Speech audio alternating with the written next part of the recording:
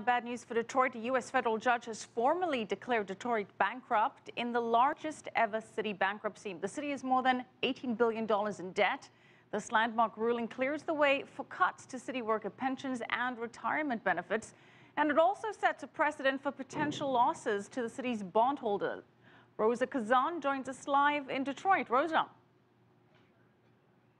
Well, Michelle, ever since Detroit filed for bankruptcy protection in July, city workers such as police officers and firefighters, past and present, have been trying to stop the proceedings because what this means, as you said, they could lose some of their pensions and some of their health care benefits.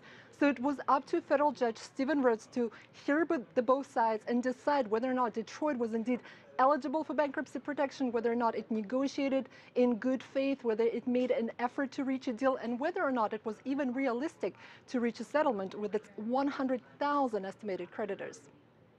What do we want? Justice! When do we want it? The judge hadn't announced his decision yet, but the protest had already begun. Under the scrutiny of the national and global media, their message was loud and clear. Stop the proceedings for Detroit's bankruptcy, the largest municipal bankruptcy in U.S. history. And that's because a bankruptcy could allow Detroit to cut pensions for retired city workers like Angela's Hunt. I haven't even thought that far yet. I don't even want to think about it because even 1 penny is too much. Retired city employees, police and firefighter unions argued the city rushed to file for bankruptcy without trying to find another solution. But Judge Stephen Rhodes said negotiations were done in good faith, and Detroit is eligible for bankruptcy protection. The ruling has just been announced here outside the courthouse, and these protesters are really angry. They think it's a travesty of justice, and they're calling the decision illegal. Brenda Goss-Andrews, the head of the Retired Detroit Police Members Association, says the fight has just begun. People have worked and we have earned these pensions for 25 and 30 years. But with $18 billion in debt, the city says it simply cannot pay its bills. Once the symbol of America's industrial might and the birthplace of the U.S. auto industry, Detroit is now struggling to survive. Its population is less than half what it once was, and nearly 80,000 abandoned buildings blight the city. The spokesman for Detroit's emergency manager says going ahead with the bankruptcy could give the city a fresh start. It gives it a break from its crushing debt. It allows us to find its path forward without having to constantly be servicing that crushing debt, which was at the detriment of services. But attorneys for Detroit's retired city workers say the ruling is a step in the wrong direction. I think it sends a troubling message that there's no guarantees anymore, even it's from your local or state government. If you can't trust your government in this country, who can you trust?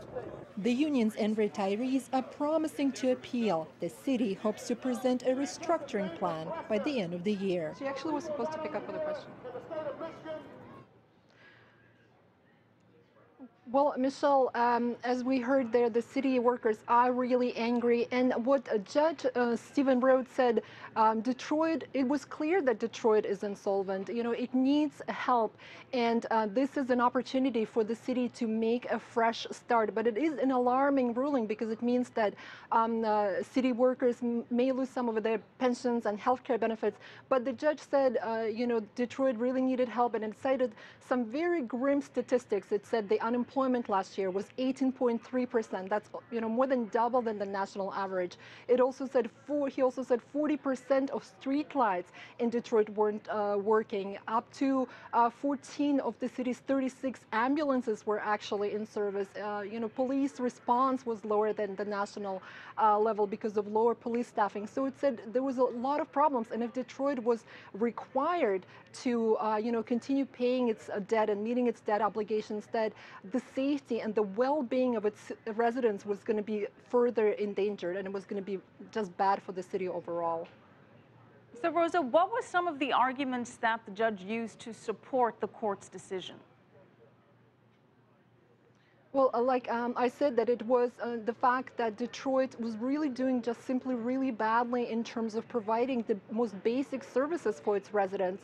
The judge said that it's true that Detroit, the city of Detroit did not have enough time, maybe did not give enough time to the other party to reach a deal, but it said there was, it was just simply unrealistic, impractical to expect that Detroit could reach a settlement with some 100,000 creditors. That's the estimated number of the creditors that Detroit has. So those objecting parties, the unions and the creditors, what were some of the measures that the objecting parties were calling for? Well, some of the retirees that I spoke to and city workers, they were saying, why should we see our pensions cut? Why should we lose our benefits when Detroit has assets that it can monetize?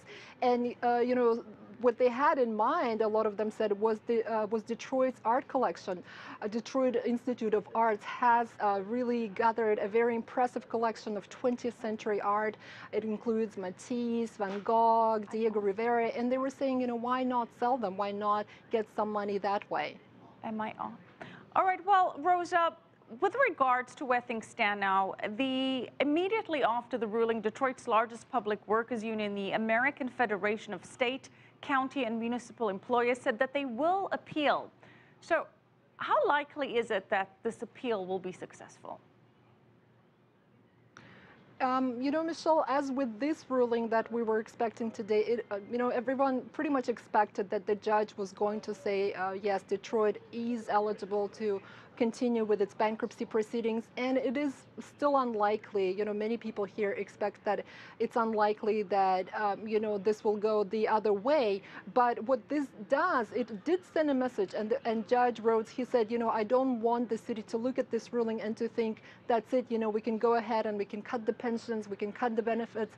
He said that I want you to go back to the negotiating table and to really try to reach an agreement and to, find a way to not affect that much the people, the workers who have been, paying their pension payments, while they were working. They've been making their contributions, and now they're facing, having to live on maybe several $100s a month.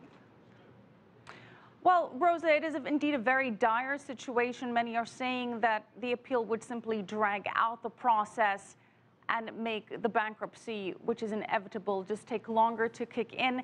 And in the meantime, as you mentioned there, the U.S. bankruptcy judge, Stephen Rhodes, said that the services were terrible. 48% of the city's streetlights weren't working in 2013. The average police time, 58 minutes to respond, opposed to the national average of 11 minutes. So is it believed that declaring bankruptcy will help the city in terms of these services or make things worse? Well, that's actually what, the city is saying, what the Office of the Emergency Manager, Kevin Orr, is saying. Finally, now we don't have to be facing, this crushing debt that has been, diverting our attention from providing the services to our residents. That's what their argument is, that finally we can go back to restoring this badly needed services and also to attracting businesses. Maybe this also sends a good message to the business community, to the investors community, that, Detroit now is going to sort out its finances eventually. It will come out with a restructuring plan, and, it may still be a good place to come and invest and set up businesses. And as we know, just last week, I believe, Warren Buffett said that he still believes in Detroit, the financial. Right, and Roza, Detroit's three big automakers, Chrysler, GM, and Ford, still doing very well. They've emerged from bankruptcy, and in fact, they had very solid auto sales numbers. Thanks so much, Roza Kazan, live for us in Detroit.